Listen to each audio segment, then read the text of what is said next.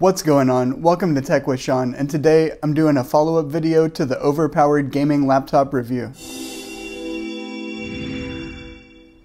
Okay, so I've had the laptop for a couple of weeks and I've had a chance to mess around with it a bit more, and I got a lot of good feedback and some questions on the review video, and I just wanted to do a follow-up. I had several people ask about the SSD speed on the last video, so we're going to take a look at that, some different benchmarks, and then we're also going to look at gaming performance in some PC games as well as some emulators. Hopefully you notice my audio is a little bit better this time. I picked up a lavalier mic on Amazon, and that's thanks to you all for helping us out when you use the links in the description. So yeah, thank you, and anytime you want to use those, it does help out the channel.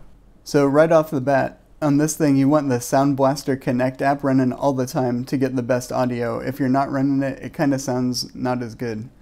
So I'm going to show you how to set Throttle Stop and the Sound Blaster Connect app to run on startup. We'll start off with Throttle Stop, and basically you're just going to come down here and type in Task Scheduler.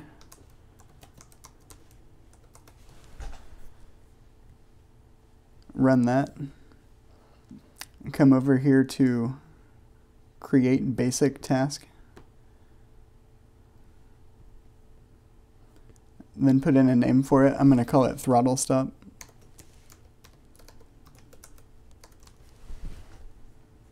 Hit Next. We're going to tell it to, when I log on, hit Next. We want it to start a program. And now here we're going to browse to where we have Throttle Stop at. I've moved it to the Program Files folder. But wherever you have it at, if it's in your, just Downloads folder, just browse to the exe, hit Open, and then hit Next. And down here at the bottom, tick the box that says Open the Properties dialog for this when I click Finish. And that's going to open this up.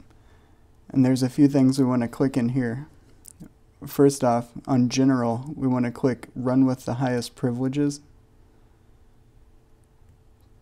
Check triggers. Make sure that, it's running at logon of your user. We want it to start the program Throttle Stop exe. Down here on Conditions, I'm going to untick those.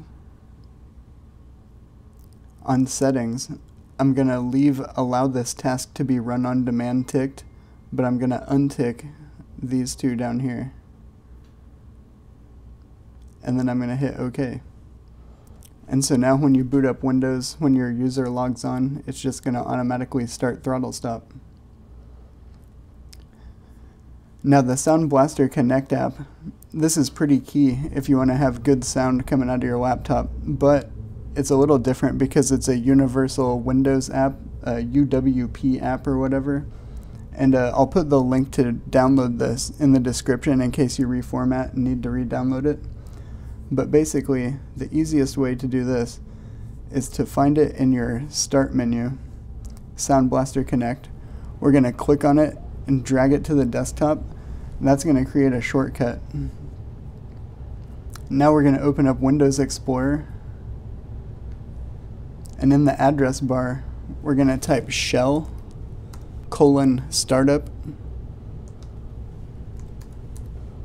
with no spaces, all lowercase. And this is your startup folder, and whatever you put in here or a shortcut to, it's going to run on startup.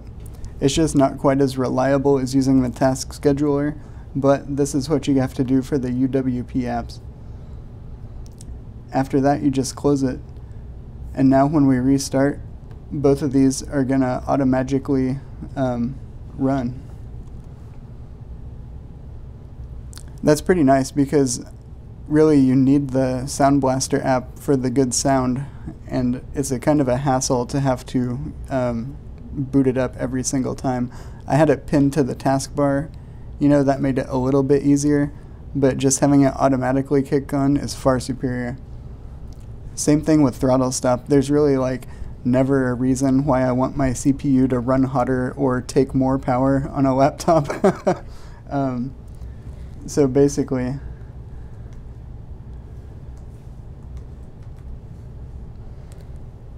so here we are. We're starting up. I need to update Afterburner, it looks like. But there you go. Our Sound Blaster automatically started up, so no more having to restart it every time. And if we look down here in the bottom corner, you'll see the throttle stop is automatically running too. So I hope that was helpful. I also had an issue one time after an audio driver update where I launched Forza Horizon 4. I'm not sure if everything would do this, but I got garbled audio out of it. And the fix ended up being to go to sound settings.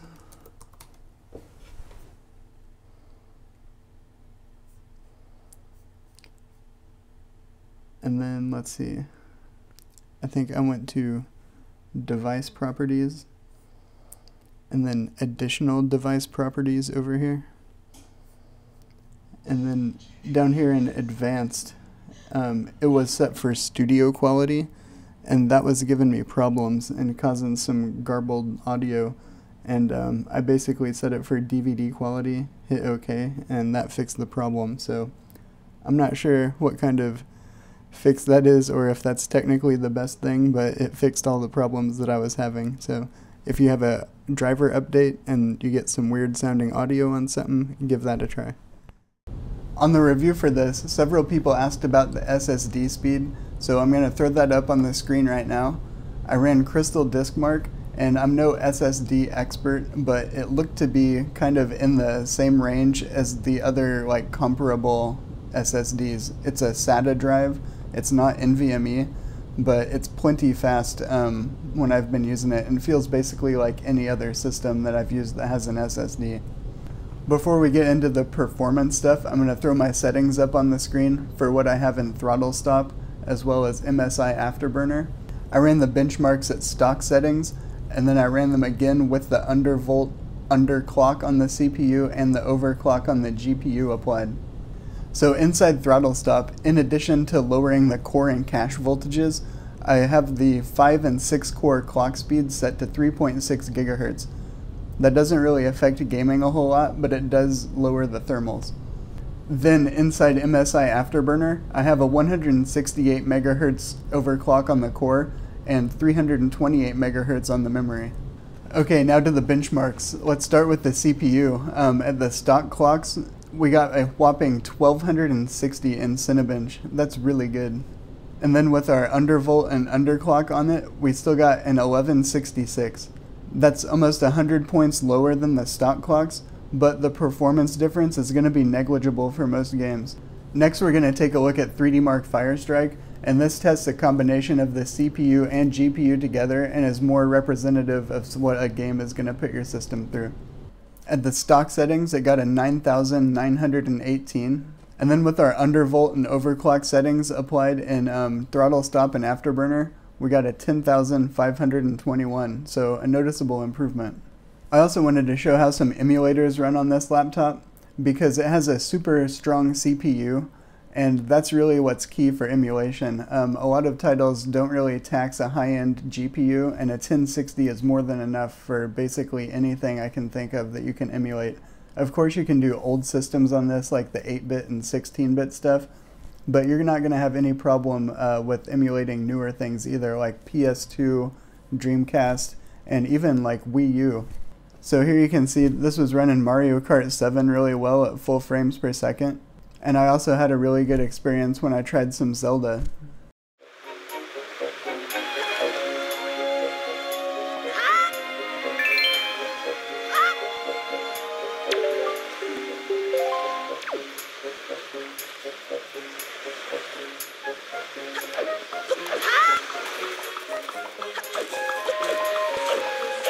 So as you can see, the Wii U emulation was really nice on this thing. So yeah, let's take a look at some PC games.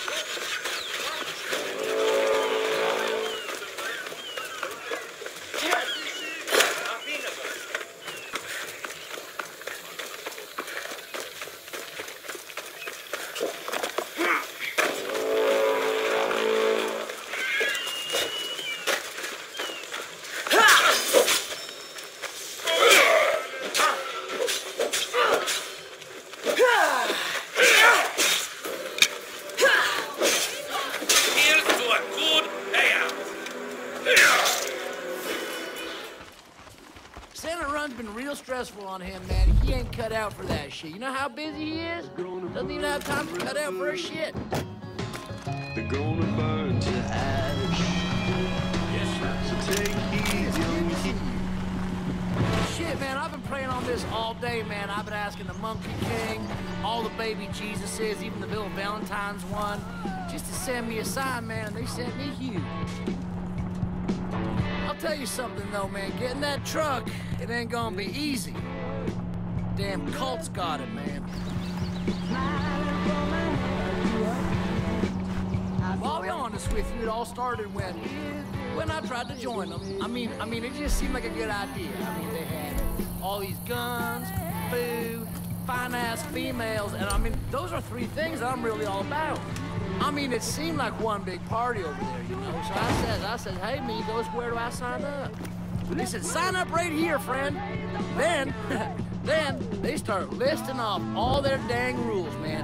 No fornicating. Turns out that means fucking. No alcohol and no wilding out and partying, man. No thank you. So I got the fuck out of there, man. It's gonna be fun, man. I'm about to go whinge on your ass. I'd like to cut your gift. Play your country right. I've been cooking.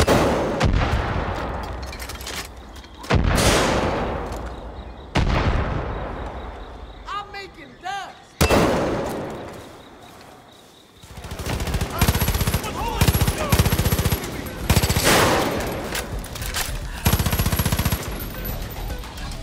I'm gonna call your week. Keep your bar. Real.